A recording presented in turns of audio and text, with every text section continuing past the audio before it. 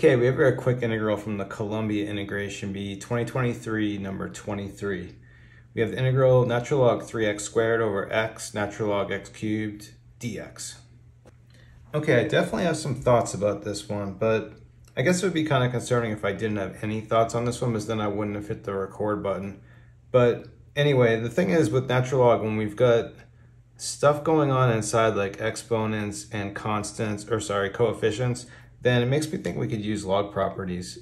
If I have something like natural log AXB, first of all, the multiplication can be turned into addition, so this is going to be the same thing as natural log of A plus natural log XB, but then more properties, I can bring that out front there, and then we can have it as ln A plus B ln X.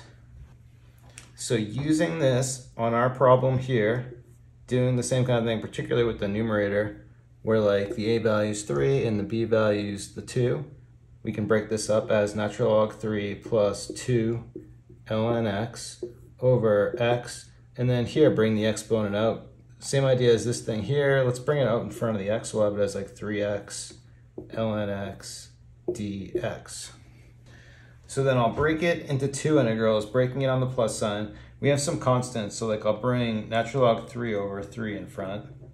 That's kind of an unusual constant. You don't see that every day. I don't know why, but that doesn't come up. So this is going to be, we'll write it as dx over x ln x.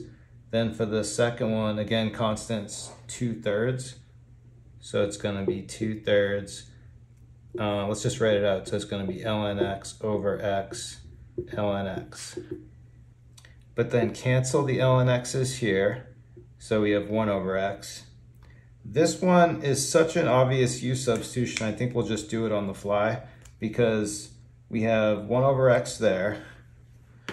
So if I were to do, I'll label it though, so if I was to do a u substitution for that, everything else is just going to be du.